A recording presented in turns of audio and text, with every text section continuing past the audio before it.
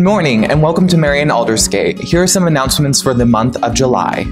We have 2 Sunday morning worship services. Our traditional service begins at 8:30 a.m. and our contemporary service is at 10:30 a.m. Our Wednesday night worship service is at 6:33 p.m. Check out our live stream.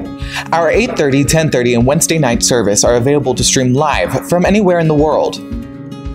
Serendipity's mystery trip is Tuesday, July 9th at 9 a.m. You'll need $5 and lunch will be on your own. You can RSVP in the bulletin or to Roger or Carol Russell.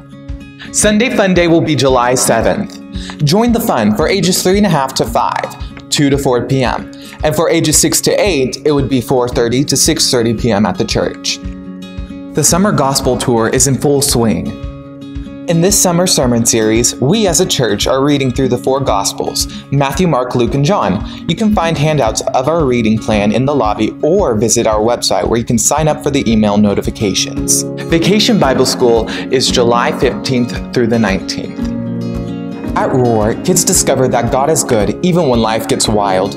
Kids participate in memorable Bible learning activities, sing catchy songs, play teamwork building games, make and devour yummy treats, experience one-of-a-kind wild Bible adventures, and collect Bible memory buddies to remind them of God's love. You can register your child or register as a volunteer by contacting the church or by visiting our website.